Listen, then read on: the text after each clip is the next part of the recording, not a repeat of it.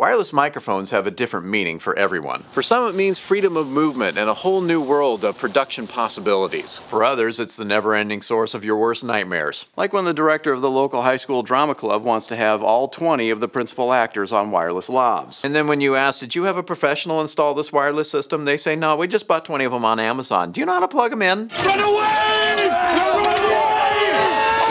So yes, wireless technology is a tremendous production tool, but it can be a really big headache if you don't know what you're doing or if you're working with cheap gear. But for the sake of this discussion, let's assume that we're working with quality gear and focus on how to better use it. Now it seems obvious to say that wireless microphones are not magic, but many people who are using them, including people in our own business who should know better, treat them as if they are. And I am guilty of this myself. I have turned on wireless systems many times without scanning the RF field, and I have placed antennas in places that make no sense whatsoever. But when things go wrong, we are too quick to blame the equipment, when often the case is we're doing something wrong. So what's the right way? Well, like many things, the answer isn't as clear and straightforward as we'd like. But think of it like this. When people want to know how to make a good recording, the answer isn't as simple as use a good microphone. That's just one piece of a much bigger puzzle. I made a whole video about that, by the way. Wireless technology is very much the same. There are many pieces of the puzzle that make radio transmission work, and wireless technology and pro audio are the convergence of two very complex topics. Now, I'm not going to be able to cover all of the intricacies of wireless technology, but what I will cover in this video is a comprehensive list of do's and don'ts. But mostly don'ts.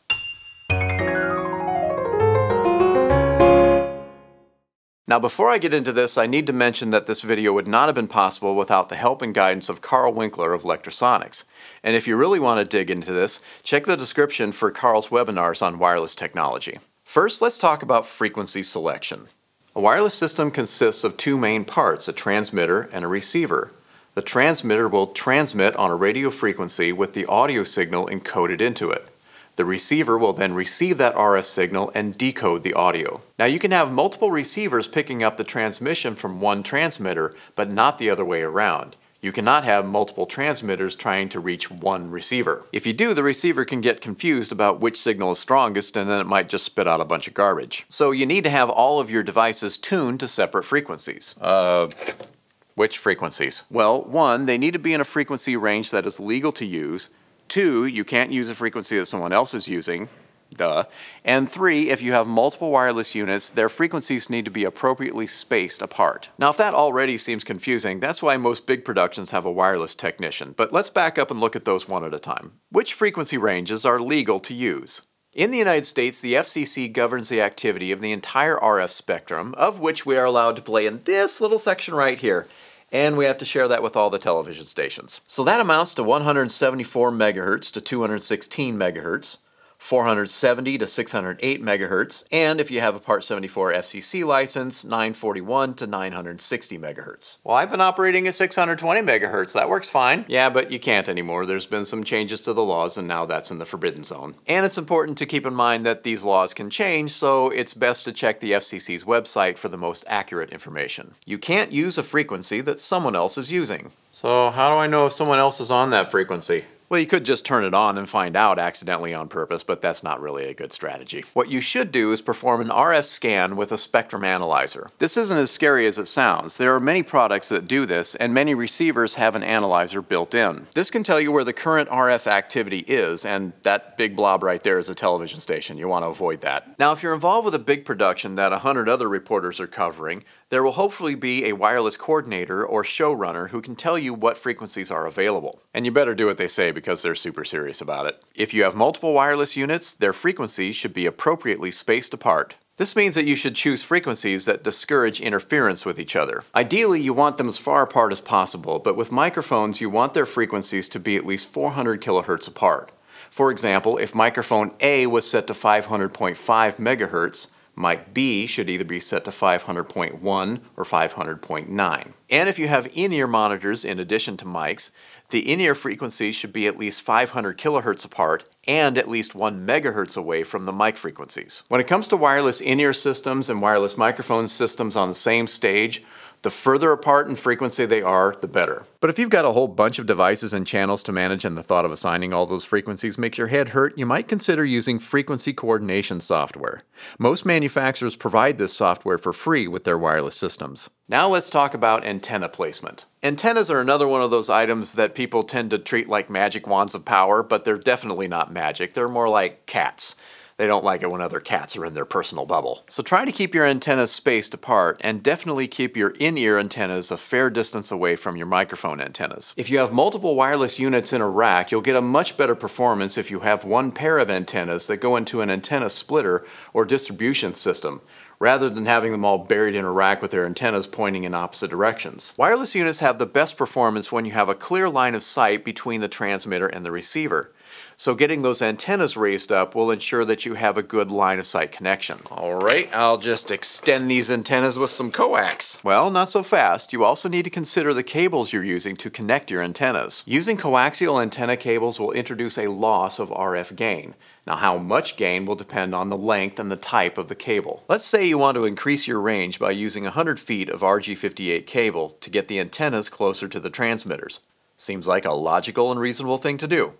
However, that cable is introducing a loss of 15 dB of RF gain. So in other words, we actually made it worse. So let's try this with some RG8X cable. Well, this is better, but we still have a loss of 9 dB. So let's swap out the antennas with some active antennas that give us a 9 dB boost.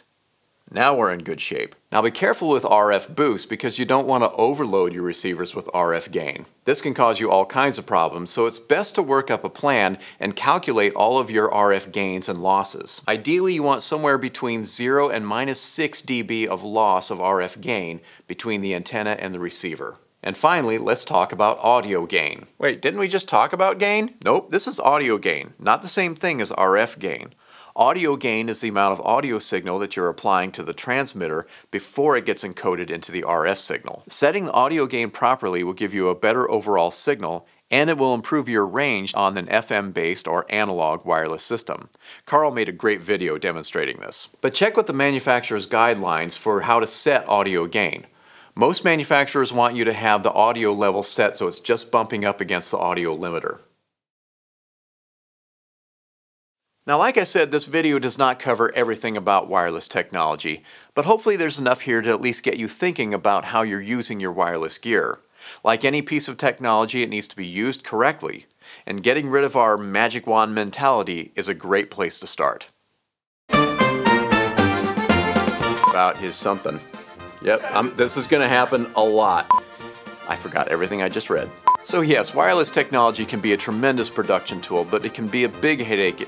A headache? What's a headache? Well, like many things, the answer... Train.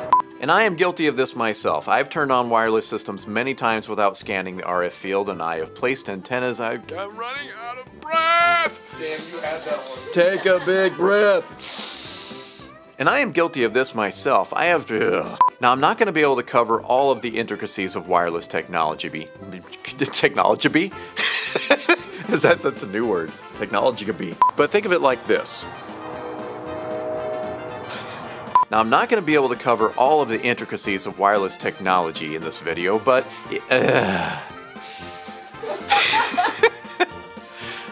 Now, I'm not going to be... Here, I want you to take some video of me doing this, so I have a thing for my Instagram. For the grams! And if you really want to dig it? If you really dig it, then dig the description, man. Then you'll really dig it.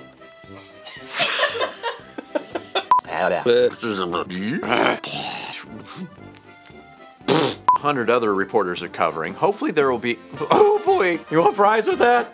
No, we just bought 20 of them on Amazon. Do you know how to... Setting the audio gain properly gives you a better overall signal. And... that's it.